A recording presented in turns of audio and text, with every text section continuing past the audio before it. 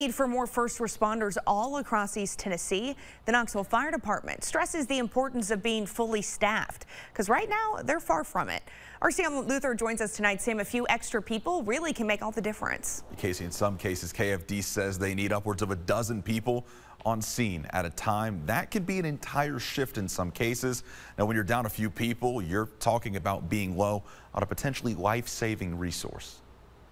For new recruits at the Knoxville Fire Department, you learn a lot over a 20-week course. Teach them how to be firefighters, EMTs, rescue techs, hazmat techs. At World's Fair Park, going through training, in this case, rescuing a person who's fallen or stuck down an embankment. There's 50 million ways to do the one job.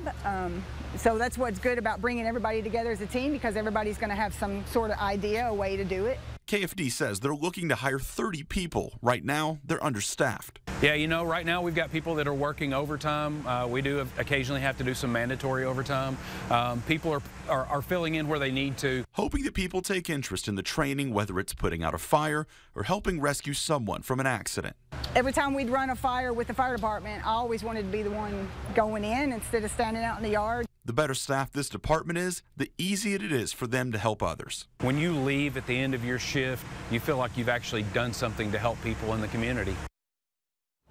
Yeah, the baseline training about 20 weeks, depending on what you want to get into. You'll make about $40,000 a year while you complete that training. Casey, they're taking applications for their next class. We've got a link on our website right now. If you're interested, you've got a little less than a month to apply for this next cycle. All right, good info, Sam. Thanks so much.